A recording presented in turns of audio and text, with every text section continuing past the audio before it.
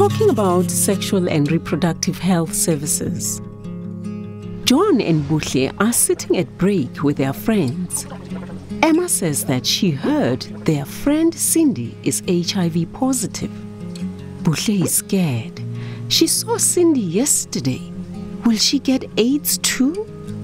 John is worried he shared a packet of chips with her. And I gave her a hug, Buhle cries. John says he has heard if you get it, you are dead. John and Buhle don't know what to do.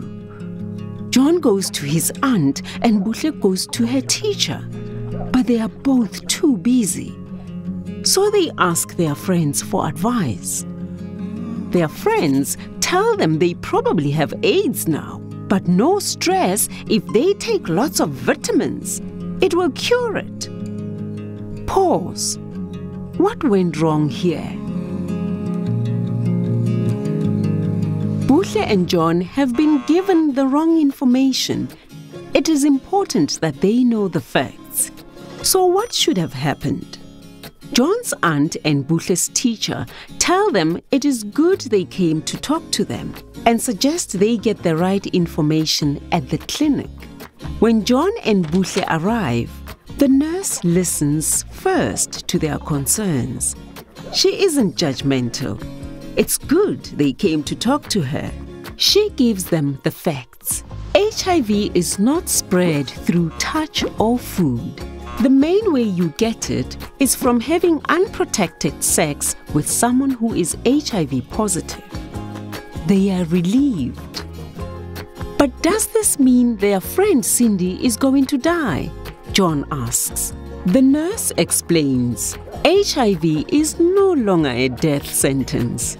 There isn't a cure, but if Cindy takes her antiretroviral drugs every day, she will live a long and normal life. They can help their friend by reminding her to take her ARVs every day and stopping others spreading false information about HIV. The nurse tells them about all the other sexual and reproductive health services they offer, like family planning and HIV and STI prevention. Come back whenever you have questions or need help, she says. John and Buhle leave knowing that they can come anytime to the clinic and will be heard and helped. Access to the right information from the right people helps our children make the right choices. What sexual and reproductive health services are available for young people in your community? How can you help them access them? Let's talk.